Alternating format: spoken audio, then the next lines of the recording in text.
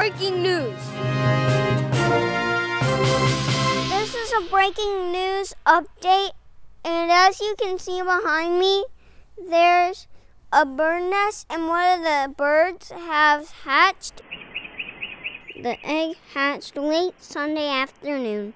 We checked the camera feed. You can see the mother bird moving the shell around. The baby bird has big black eyes and doesn't have any feathers. We also saw the parents bringing food to the hatchling. The last name of the eggs are Annie, Meanie, Miney, Mo, and Jeff.